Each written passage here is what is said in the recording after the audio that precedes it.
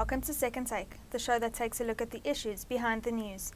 South Africa is still dragging its heels in finalising its approach to cleaner fuels. Terence Creamer joins me now to discuss the implications. Welcome, Terence. Hi, Sam. South Africa is meant to transition to even cleaner fuels in the middle of next year. Can we make the deadline? Well, at this stage, it doesn't look like our local industry, our local fuel industry, can meet that deadline. It's been a deadline for many years that we set for, I think, July 1, 2017. We had moved to a higher specification fuel based on the European standard. I think it's Euro 5, where you take a lot of the pollutants out, as well as, so there's the whole benefit of lower pollution in the atmosphere for health reasons. But there's a benefit for the automotive industry, where it's a lot of technically the newer engines require these fuels. So to meet that deadline, we need to do an overhaul of our refinery fleet, or we have to build a new refinery if we want to supply these fuels domestically. So unless we've started with shovels in the ground for a new refinery, which we haven't, and unless we've started upgrading the existing 7 refineries across the country, we can't meet that deadline domestically.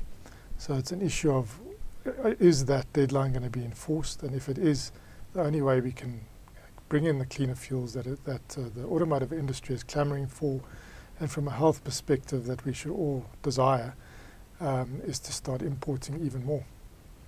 And what would be required for South Africa to supply these fuels domestically? Well, it would require of the refining fleet that exists. So we've got 2 refineries down in Durban. We've got a refinery in Cape Town. Then we've got one in the Free State, as well as we've got the gas to liquids refinery at Mossel Bay and the coal to liquids refinery at Secunda. And these together can produce around 700,000 barrels a day. So for those refineries, most of which were built in the 50s, to be able to produce at these higher specification fuels, they would need to undergo about a $5 billion upgrade across all of the refineries. Now, without that, they can't produce either the diesel or the petrol that meets these specifications. And it's also been made clear that these upgrades will take some time. Now, this is the second time we're going through a cleaner fuels iteration. The first iteration was cleaner fuels 1, and the refineries had to do major investments then to meet the current specifications. This would be even more, and they require basically some sort of cost recovery mechanism to enable them to make those investments. So that's what they need to do. It's a big investment and it's time, both of which, both the money is uncertain as well as the time is getting very, very short. And what are the implications of the delay for refiners and for South Africa? Well, the delay for refiners, I think what we're getting a warning from the South African Petroleum Industry Association, which represents all these big oil companies. So it's the big household names that we know, the Sasol's, the Totals, the Shells, the BPs. You know, all these companies are really large and significant. And then we also have Chevron. Now, Chevron, we know, is already wanting to exit its refinery in Cape Town. And, that's part of a corporate decision that they've made.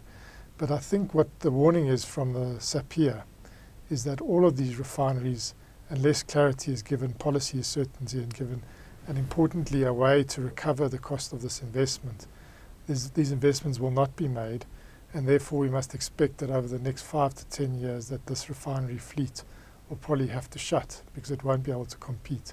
So South Africa will therefore be totally exposed to the importation of fuels.